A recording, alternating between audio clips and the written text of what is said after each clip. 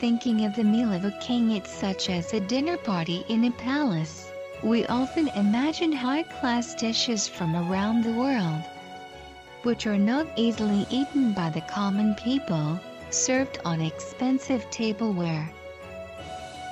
Okay then, how it was the meal the emperor actually are in daily life. The daily life of the imperial family is not reported to the general public in detail. However, I will talk about Emperor Showa, whom a state of his daily life has been leaking little by little since many years have passed by after the demise of the crown. He is a grandfather of reigning emperor.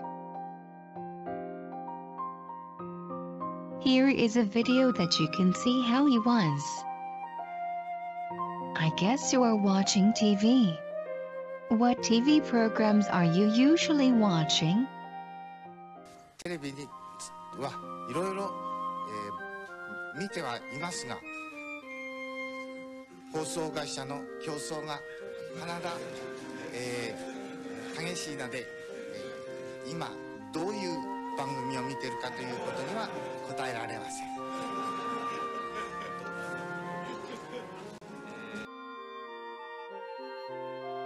The imperial meal is prepared in the Imperial Household Agency building, and is transported by chartered car to the Fukiagi Imperial Palace where the emperor is living, and then it's finished in the kitchen inside the Imperial Palace. It seems that Emperor Showa's breakfast was decided to be Western food almost every day. For lunch and dinner, Japanese food and Western food were alternated, and snacks such as snacks at 3 o'clock were rarely eaten. About 2 weeks ago, a menu for the next week was prepared and shown to the chief medical doctor and Her Majesty the Empress to check for nutritional balance problems. At dinner parties and events, tableware with the chrysanthemum emblem, which is a symbol of the imperial family, was used.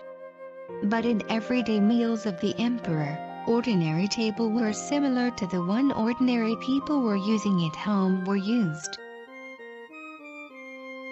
The actual breakfast was toast or oatmeal with salads, hot vegetables, fruits, and milk, and this was standard.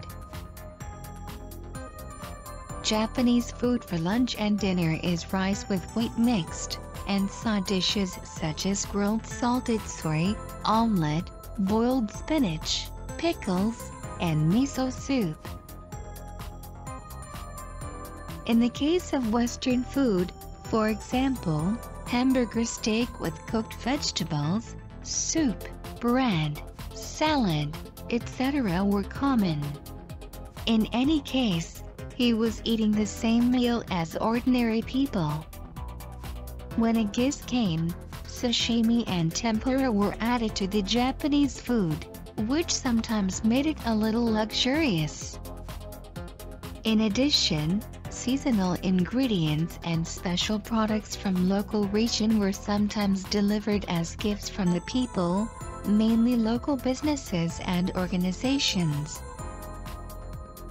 However, the meals are sometimes only curry rice, katsudon, and Chinese-style fried rice, so it looked like a meal for the common people. It is said that all the cooks who were in charge of cooking for Emperor Showa said emperor's meals are more simple than ordinary people. As for the amount of food, Emperor Showa strongly kept in mind not to eat until full stomach, and he never overate. How are the ingredients of the imperial family procured? Vegetables, dairy products, and meat are procured from the Imperial Household Agency's facility called Goryeo Branch. The fish were procured from a general fishery company in the Tsukiji market in Tokyo. The rice was not special rice. but standard rice of about 3,000 yen for 10 kilograms, which is the same as what ordinary people eat, was procured from a general rice store in Tokyo. How was Emperor Showa's likes and dislikes for foods? He was educated to live a simple life from an early age and never said about the food he wants to eat. However, from the testimony of the staff who saw the tableware after eating and the state during the meal, it seems that the emperor was not good at spicy foods and foods that are too much hot. Also, he liked greasy foods such as eel, tempura, and sukiyaki, or noodles such as udon and soba.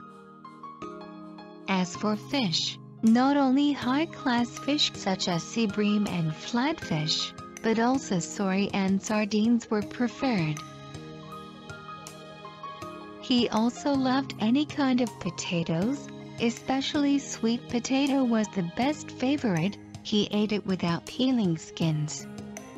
In addition, whenever Emperor Showa were visiting local regions, he was very pleased with the local cuisine that he can hardly eat while living in Tokyo. Emperor Showa, a biologist, told newspaper reporters that he had ever tried to eat sea anemones, sea slugs, aplysia, and other ingredients that no one would eat, saying, "I tried it because it's eatable." Blowfish is a poison fish but is a high-class fish that Japanese people love. However, it is a famous story that Emperor Showa never ate blowfish for his lifespan. As a biologist, he was argued that if you cook the poisonous part correctly, no need to worry about the poison so much, and there was a big discussion with the chief medical doctor until 2 a.m. In the end, he followed the opinion of the doctor, which is I can't allow it unless an antidote has been developed.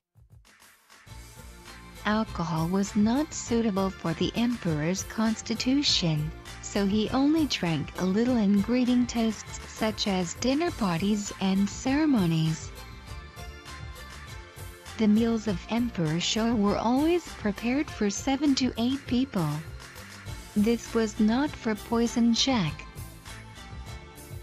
but for the chief medical doctor and cooking staff to recheck volume of the seasoning and nutrition after the emperor's meal. We hope that you feel Emperor Showa lived a simple life far from luxury through the video so far. It has been passed down to both his son, His Majesty the Emperor Emeritus, and his grandson, His Majesty the Emperor. One day, His Majesty the Emperor Emeritus showed, after my death, simple tomb is preferred as much as possible. However, the Japanese people were strongly against it, no matter how much he wished, because he is the symbol of Japan. His Majesty the Emperor Emeritus loves the Japanese people and the Japanese people love him so much. Very nice relationship will go on forever. Thank you very much for watching. Don't forget to like the video and subscribe to my channel. Next video coming soon. See you.